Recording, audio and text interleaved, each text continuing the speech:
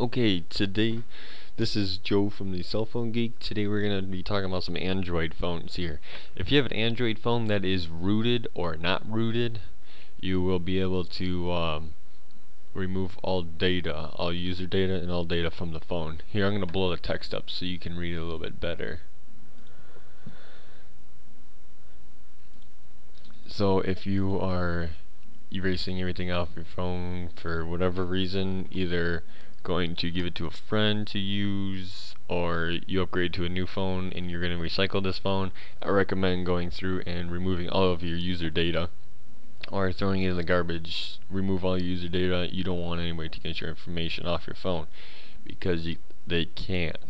Once they get your phone in their hand, they can take your data and do whatever they like. And of course, you have your passwords on there from your email, from Facebook, from Twitter, from Redbox, from everything you got on there. Alright, so if you're rooted or not rooted on your Android phone, every Android phone is going to be a little bit different. But the basics are once you boot into recovery mode, you're going to look up how to get into recovery mode from your phone. Like if you have the LG Optimus S, just go to Google, type in LG Optimus S, how to boot into recovery mode, and they'll show you steps how to get to there. So once you get into there, come back to my video and check out how you will remove all of your user data. Okay, so once you get into recovery mode, then there's going to be a menu that pops up. You're going to have to use, most likely you're going to use the volume up and down arrows, and you want to go down and select wipe data / factory reset, which is going to wipe all of your data, and then it's going to do a factory reset. So it'll be like you just got the phone from the company provider. Once you click on, once you select that, most likely it's the home button, sometimes it's the menu button to select it. Then a menu will pop up and you scroll and you hit the volume down and up arrows to select yes, because you use like a whole bunch of no's, then there's a yes and then a whole bunch of no's afterwards. So you want to go down to the yes, select that, hit the home or the menu button depending on your phone.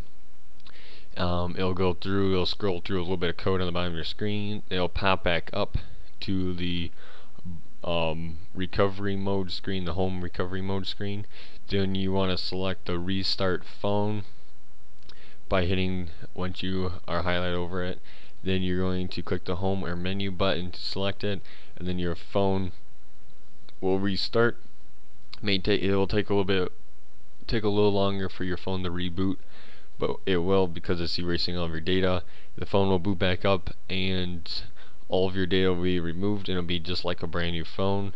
This is good if your phone keeps freezing on you, or if you installed an app and it doesn't seem to be doing the right thing for you, or if you have way too many apps and you decide you just want to clean house and start over, like on a Windows computer.